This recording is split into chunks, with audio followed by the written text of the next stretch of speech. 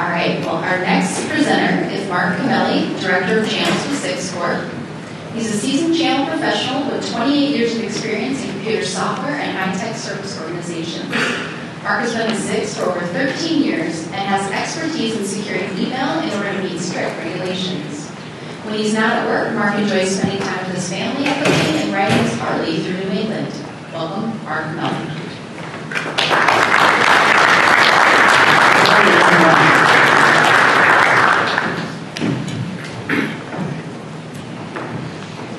So good morning, everyone. Thank you for coming out.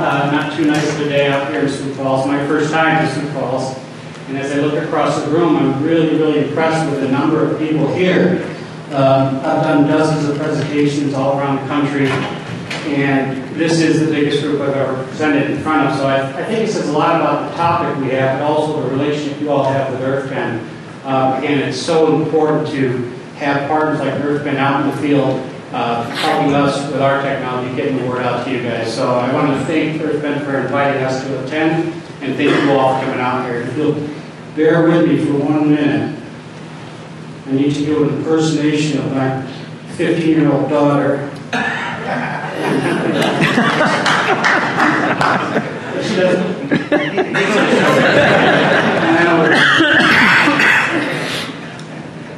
Great. Thanks for bearing with me there. I'm really impressed with the iPhone. There's nothing else for the number of pictures it can't take. And the daughter must take 2,000 a day. Did they have a 15-year-old daughter with an iPhone? You got to know what I'm talking about. It's incredible. So I'll put this down and I'll start jumping into the presentation. And I'm going to tell you this is a new presentation, one we gave at RSA, and we've given it a few other times since then. We reference in here the Verizon Data Breach Investigation Report and a couple different slides. Is anybody familiar with that? Yeah, I guess it's been around since 2008. They do it every year, and what they do is they look at breaches across the globe, and literally thousands of them. And what they do from that, and you can find this out on the web, is try to distill some of the patterns that are happening, what's going on out there with regards to the breaches, and then they supply that information to vendors like Zix, customers like you, and partners like EarthBend. So certainly you might want to start thinking about that. You can get the recent one off the web, and like I said, I do make some reference to it here.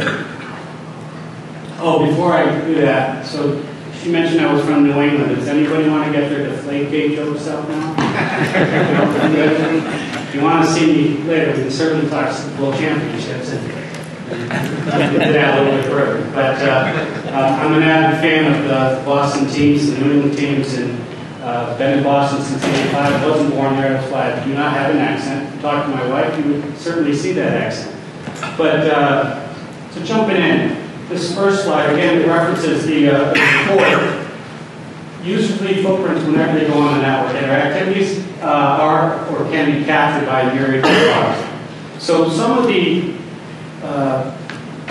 points that they find in this report, you know, our guys, not me, but some smarter guys than me, agree or disagree with these things because, oh, really? It's the good guys, yeah, that you can track easily, but according to the report, people who tap into a network stay hidden for an average 268 days. So you can imagine what somebody with malicious intent can do on a network if they've got almost a year to jump around on there. So some of the stuff we agree with, but not everything is true.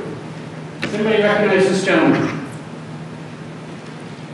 Any famous ex-hackers in the world? I mean, in the room?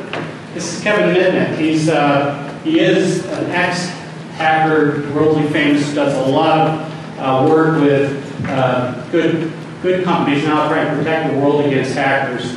I noticed there's somebody from the FBI is going to do a presentation later this morning, so they probably know who he is.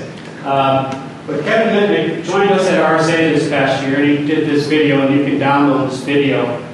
Because what my presentation is about, there's a lot of products that protect your guys' networks on the inbound, right? You got firewalls, you got intrusion detection, you name it. You've got a lot of different choices, a lot of different vendors. We don't do that. What Zix does is we're protecting the outbound flow of your information to make sure that doesn't get hacked. And what Kevin Mendick is doing here is he's tapping into a fiber optic cable, and he said he bought the stuff to do it right from a Radio Shack. He was able to, within a minute, tap into this wire and start reading the SMTP traffic off of that wire, so email. And any message that went out in clear text, in a matter of minutes, he did a sniffer, he got it running, and you can see the SMTP traffic in clear text, just like anybody else might see it, the recipient. So you've got this wire, and the thing about fiber optic, now you can track copper, Wi-Fi, intrusion that way, but Wi-Fi, I'm not the expert, and I don't have an SE up here, but my understanding is unless you have some type of power discriminator going off of your knob, you'll never notice somebody tapping into a fiber optic wire. So if somebody breaks on that cable, they can sit there for as long as they want, and you guys would never know that. So again, if you think about what Zix does, is we protect email, SMTP traffic, we encrypt it, and it's really important you guys to be thinking about that. Protect your network from people coming in, protect the stuff that you store on hard drives and laptops and on thumb drives, but also be thinking about your outbound security as well. This video you can download it from our website. It's pretty darn interesting how quickly he was able to do it. He'll explain what I just breezed through real much more in depth. So, Zix Corporation email encryption. The young lady told you guys that I've been in doing for 28 years. Zix has been around since 1988, a year after I got into this business. I stumbled into this business, and that's a whole other story if you guys want to hear it stuff by the booth. But anyhow, I've been doing it a long time. Zix has been doing it a long time too. We've really focused on email security, email encryption only until the last 2 years. We had BYOD and DLP, and I'll talk about that. We went public in 1989. Our stock is ZIXI. We're headquartered in Dallas, Texas. I'm based in just north of the Boston office. We've got offices in Ottawa, and we've got a number of offices throughout, and remote personnel throughout the country. Our closest rep to Sioux Falls is based in Minneapolis. So email encryption is what we do. We have over 12,000 customers. 1 in 5 hospitals, 1 in 4 financial institutions, all the financial regulators. So depending on what industry you're in, healthcare and finance, we're number 1. And we're also seeing a big surge in what we're calling other, which is insurance, titles, legal, manufacturing, anybody who has sensitive information. We are seeing a tick up in that space. So even though you may not be driven by HIPAA to be HIPAA compliant, there are still things you need to protect, including healthcare information. The other thing I want to point out about Zix is we've been doing this a long time. We've got what we call the Zix encryption network, and there's close to 50 million protected email addresses in that network. And what's key about that is that we talk about its seamless transfer of email throughout the network. So this, you can read this quote up here. Again, it's from the report. But basically, in the thousands of different breaches that they investigated, 90% of them involved people, right? And whose video was it? Sophos, that started the video. I mean, that's what it is. I don't think it's that malicious. Those people seem really good. Employees, doctors are paid to be doctors. Loan officers are paid to be loan officers. Lawyers are to do law. They're not IT experts. They're not security experts. And they make mistakes simply because they're always too busy, they're not thinking, they're trying to get back to a customer real quick, or a patient, or another doctor. They just don't think through that. So I think it's real important that you all think about this when you're thinking about your overall security. And again, with Zix, it's the outbound security that we're most famous for protecting. So it's up to you, the IT experts, to take that burden. And again, I think the Sophos video really spoke to it well, is that here are your issues, here are your problems, here are your employees. Your job is to protect them, right? To help them to do their jobs and to do it securely and not expose your companies. So with email encryption, you've got a couple ways of looking at it. This is the traditional way. The guy who put the slide together, Neil Ferguson, who is an Irish guy, a really nice guy, he refers to it as the spaghetti approach. With traditional approach to email encryption with most of our competitors, there's no way that you can share information amongst the members of the group. So you may have, I won't mention any names because I made some friends last night, but you may have product X, and one of your customers or patients or other hospitals, let's say, has the same product.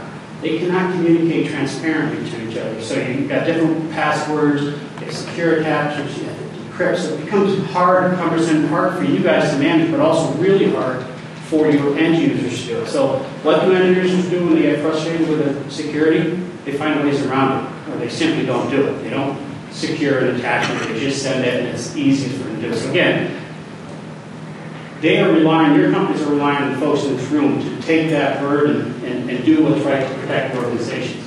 With Zix, it's as easy as that, right? It's, this is our community of trust network, as I mentioned, our Zix encryption network. This is where we have close to 50 million protected email addresses. That number goes up by at least 100,000 a week, so everybody understands the network. The value of the network expands when the number of people on the network expands. So this community of trust of ours is talking about how we communicate securely amongst all the members. And in many cases, I think we do about 1 million encrypted messages a day. 75% of those are delivered transparently.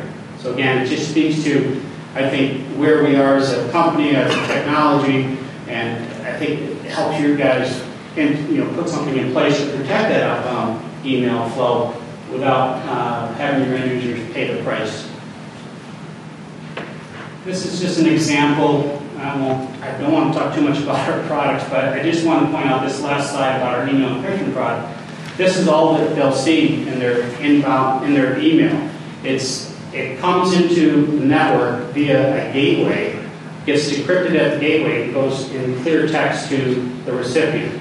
All we see is this blue bar that basically says this message was sent securely using Zixcorp. So if you happen to be a loan officer and you open up an email and it's filled with, social security numbers, here's my credit card information, my date of birth, et cetera, and you see that in the body of an email, typically you freak out, but if you see that it was done securely, you'll know that it was protected well traveled over the internet. So, everybody's familiar with DLP. What I'm referring to here is the need for DLP in email. Our products are really smart about protecting sensitive information. It can be customized to your individual needs, your policies, your secure documents, etc. And if we find it, we'll encrypt it. DLP is an addition to that, where we'll encrypt it and we'll send it off the network. But what happens if the person sending that information shouldn't have access to patient data? So I often refer to as the folks in the shipping department. You got somebody in there who pisses off his boss and takes, somehow or another, you got access to patient data or customer data, and he or she is going to send it to their Gmail account at home. DLP, without DLP, that message will get encrypted at the desktop, sent to his Gmail, and then you have to go to a portal and pick it up. But DLP allows you, or the chief security officer, compliance officer, to review a message before it gets sent. So the message will be stopped at the DLP, it's quarantined, it notifies, let's say, the chief security officer. That person can look at the email and then decide at that point if they want to release it or not. And perhaps you have to address this with the employee, find out what's going on. So based on your policies, that might be something that you can consider. I'm going to switch gears here a little bit and talk about BYOD, bring your own device, and securing that aspect of your business. Not to be confused with MDM or mobile device management. Zix focuses on BYOD with regards to email. And this again, the report from Verizon goes into this quite in depth, and what they're talking about here is 95% of the instance work, which involved harvested credentials, came from stolen, lost devices where somebody took their credentials off of that phone, let's say, and then logged into a web application, was able to go on there and then do something maliciously.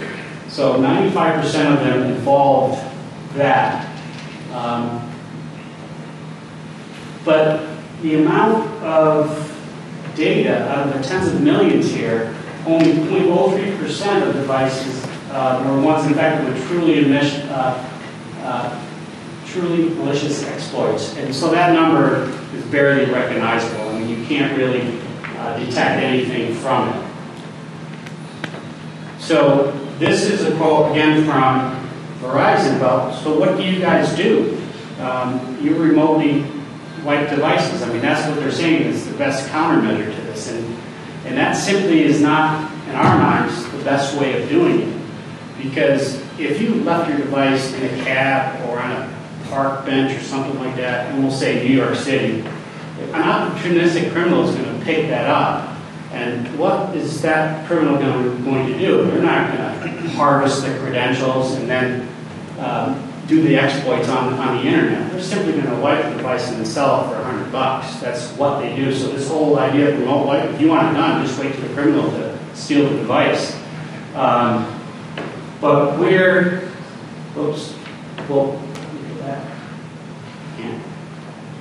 Anyhow, where the malicious piece comes in is where you truly have an information broker that say, you guys know about these guys, they'll steal the device, and before you can wipe it, because employees don't always say right away that I lost my device or it was stolen because they think it's in the laundry somewhere. So it could be, we found as long as 2 weeks before an employee would say, I've lost my device. So what happens there is somebody will take the device and they'll either turn off the radio button or they'll put it into what's called a Faraday bag. If anybody's heard of one of those, it's basically a small bag, a lot of cab drivers carry around in their car, where they can slip a device in there and it protects it from any radio signals getting at it. So then those guys there will take it to a secure place where they'll turn off the radio button and then harvest the credentials and do bad things. And, next thing you know, your information is on some site. They would say over past Europe, and then they sell the information online. And there's plenty of sites where you can go and download this information.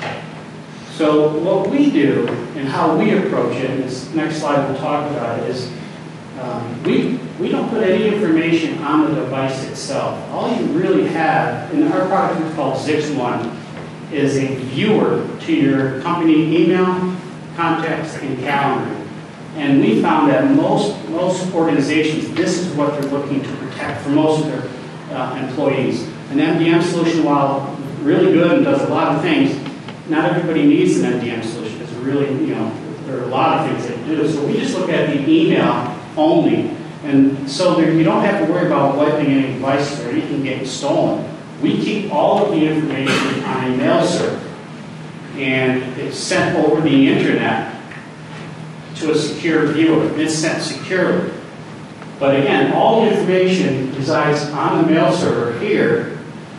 And nothing, only the last email that is on the device.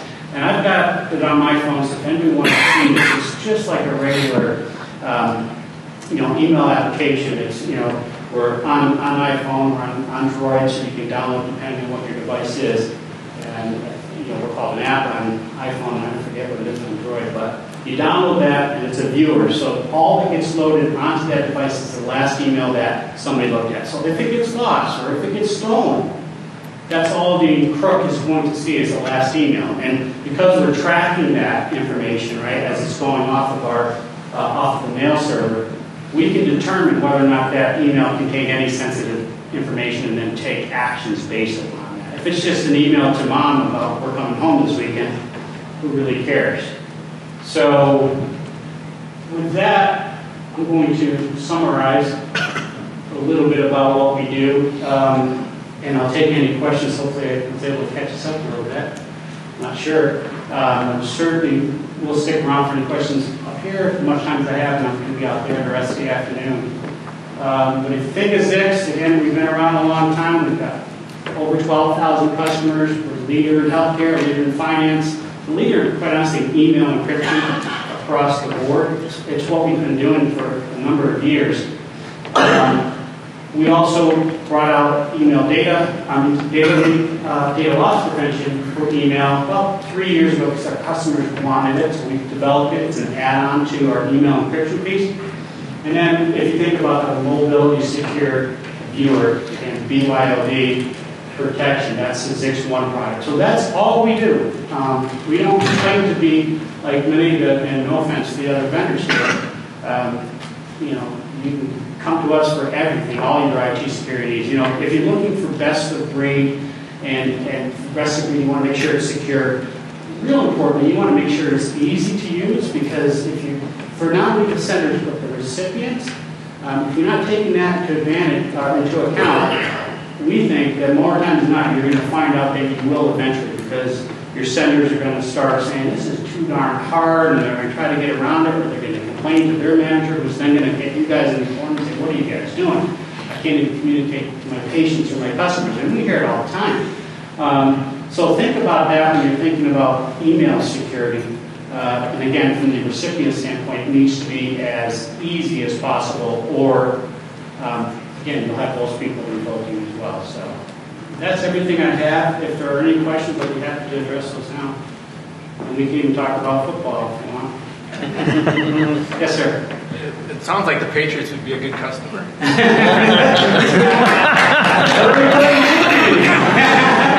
No, that's a darn good point. We actually do have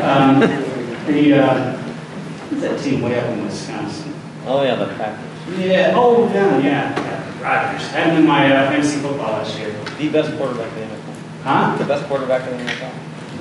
Doesn't have to cheat. Based upon Super Bowl wins? I don't know how you... Anyhow, I appreciate that. It's a good question. You're right. Actually, I remember years ago, I forget which very large company, and the CEO, who was now in jail, was conversing with he was married. He was conversing with his girlfriend in ways he probably shouldn't do. We said that would be a good customer for us, and now the guy's in jail. He's one big CEO. I can picture him. Just stole a lot of money. We found out. So, any other questions? Yes, sir. Have you contacted Hillary to see if she needs your help? I'm in South Dakota, so I think I may be able to get away with this with most of the people in this room, but she's not a friend of mine. So. I am north of Boston, so there's plenty of people there who will talk to her. I'm not one of them. Appreciate this question. One way back there. Can you open attachments on your secure viewer? I'm sorry, attachments? Yes, you can. Attachments on your secure viewer? You sure can. It's just like any other email application. You can put attachments on it. And there's also one thing we did too. That's recently, and I can show you on my phone. It's there. I almost lost the phone. I can show you on my phone. There's a way now that with Zix One, you can send a message securely. So we just added that about 3 months ago. So you can go on your email. You can add an attachment with a simple click of a button. It gets encrypted. So that's another added feature to the technology. So good question. You can open, just about any file format that I can think of on the Zix One app. But then when you attach that on and it's taken off of the email, then it's out of your protection capability once it's on the device, correct? Yes, that's 100% correct. Yeah, it's, Zix again is about securing email as it transits the internet. Once it's on the device, that's where perhaps an MDM solution would come into play. Or so you have the ability to view some of it inside your viewer, inside your client, but if you have to try to interact with that attachment at all, then it's out. It's outside of your surveillance. Okay. That's correct. Yeah, again, if it's on the network or something like that, once we've done our job, it's really up to other security policies and products to secure that information. That's a good question. We have that a lot. Yes, sir. You're sending from your desktop, I know you can choose between manually encrypting, having it automatically encrypted, or not encrypting. Can you do the same thing with 6.1 for your whole computer? You can. Yeah, so with 6.1, and it's when you first install it, it's just sending information in the clear and receiving. It receives the information. I shouldn't say that. It'll be communicating back to the mail server over a connection, some TLS connection. So it's a secure connection there. And with the application now, you can send it unencrypted over that secure tunnel, or you could encrypt it. So you do have. You're right with the Zix gateway. I mean, it's right there on the toolbar line is how to encrypt. If you want to just bypass all the policies and say, I know this is sensitive, I'm going to encrypt it. You can enforce encryption. Or you can say, you know I'm just sending this recipe to my mom, and I know it's not sensitive information, and maybe contain a word or two that could be deemed sensitive. So let me just make sure it goes off and clear, and then you can say, send unencrypted. And all that stuff is logged too. So as a network administrator, or CISO, or security compliance officer, you can watch all that activity, and you see people if you want to set up reports. That, let me know who's sending unencrypted messages on purpose. You can do that. Yes, sir. Do you guys get into like the public-private key implementation, CA, the non-repudiation, digital signing, those kinds of things too? We don't. So from a PKI perspective, we take that all off. We do that all at our data center. We're a hybrid solution where some of the stuff resides on your network or on your phone. The bulk of it is managed at our data center in Dallas, and there's SysTrust 2 and 3, SAS7, PCI. We all have all kinds of compliance based there, but the PKI infrastructure was part of the problem. We think that was a difficult thing to do. And maybe if you and I are communicating, not too hard, but if me and the rest of the room is doing it, it's really difficult. So, and we don't get into digital signing or any of that other mediation you mentioned. It's if you think about Zix, it's about security and helping transit. Good question, thanks. Excellent. Well, again, I want to thank you all for coming out in this weather from the Northeast, so this is nothing. But anyhow, I do appreciate you coming out. I want to thank EarthBend again for inviting me out, and thank you all very much. I'll be out here for the rest of the day, so I'll have any questions.